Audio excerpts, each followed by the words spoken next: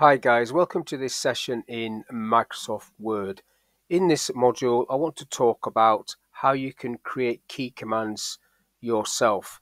Now in Microsoft Word, there are hundreds and hundreds of shortcut keys that you can use the keyboard for to activate features. For example, if you do Control D, it will come up with format font and things like that.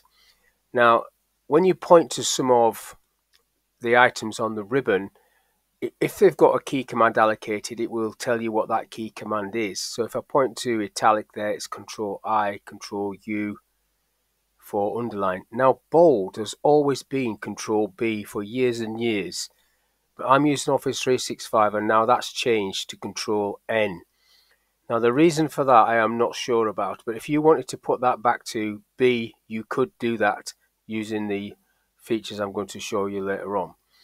So Control N used to be new document and is still probably new document in older versions of Word.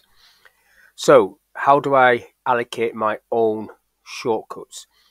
You need to go up to any tab on the ribbon, right click and select Customize Ribbon. We're not actually selecting any options on the ribbon, but it gives you this Word options feature. Now we could have done file and options to get here as well.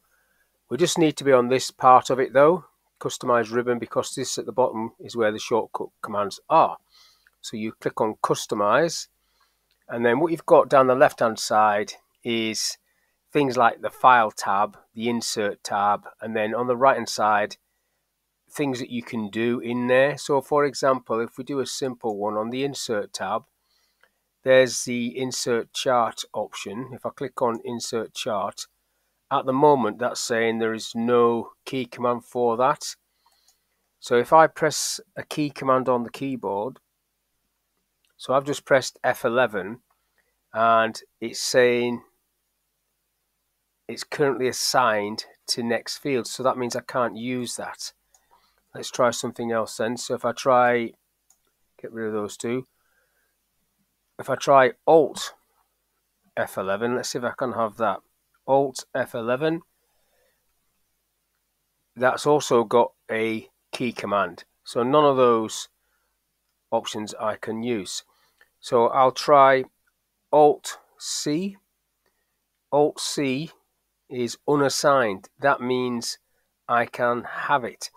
So if I click assign to that, now if I want a default chart, I can do Alt C, but let's see if that works. If I close this, click OK, and then do that key command, Alt C, there it comes up with the insert chart box, which is great. Cancel that off, get myself back into, well, I'll go the other way actually, file, options, and then customize ribbon, and then the shortcuts down the bottom there. So I'm back into here. So if that was the insert tab, you've also got the other options there. So insert tab, that's what we was just on. If I come down, you've got the home tab there. Now something that I do use a lot is borders. So all borders. Now I do know there is a key command for this, but if I just see what's on there, if I try Alt B, unassigned, so I can't have Alt B for all borders, so I'm going to assign that Alt B. Now if you come down this list, there may be some other things that you want that you can click on, anything to do with the insert home tab, should I say, and then the insert tab. And if you come down this list, you've got different options there, like layout tab, you've got align right and line, they've already got key commands when you click on these. So if I put Control R in there, it's saying align right paragraph. So that's already allocated, which I knew that anyhow. So basically on the control key, every letter in the alphabet is allocated to something, so it's probably not best to use the control key. However, the Alt key is a bit more flexible for letters. There are lots of functions on the Alt key as well. And sometimes you have to do a combination of key commands. So let's have a look at what else we can do through here. Now, one of the things I also like to do is heading styles. Now, if you come down this list, there's quite a lot of options here, but when you get right down, you've got styles. So there's macros, and then you've got styles, and there's your heading. So heading 2, I use that a lot, and I've actually allocated that as Alt plus 2. So if I want to use that, I can. And heading 1 is Alt plus 1, believe it or not. And then heading 3, I haven't allocated, but I will do. I'll do Alt 3. It's unassigned, so I can assign that. Now, if I close that down and just have a look at that. So if I get myself some text, if I go equals rand, open and close bracket, and press enter to get myself some text. Now, if I get myself in this and try Alt B first off, that puts borders around, that's good. Now, if I come down and make a space so I can get a title, let's say Thomas is a title, so I'll just come down. I want that to be heading style 2. Now, I've usually customized these headings already, but let me just try this. It's Alt 2, makes that a heading style. You can see that with a little triangle there, and it hides all the details underneath it.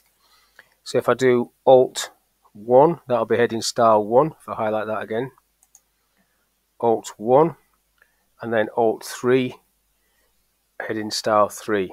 Alt 2, heading style 2. So whatever you find yourself doing or stopping doing, you go up here with your mouse to click on something. If it hasn't got a key command, you can go into customize ribbon and shortcuts and allocate a key command to make that process quicker. So for example, superscript, you see the key command that's allocated there, Control, Shift and plus. That's too much for me. I'd be using the Alt key maybe in something else if I wanted to do that. Likewise with that one. So it's totally up to you, but some of them are quite long-winded, and when you're on a laptop, that's quite awkward sometimes. But that's all I want to talk about in this little video, how you can create your own shortcut keys in Word. So thanks for your time, and I'll catch you on the next one.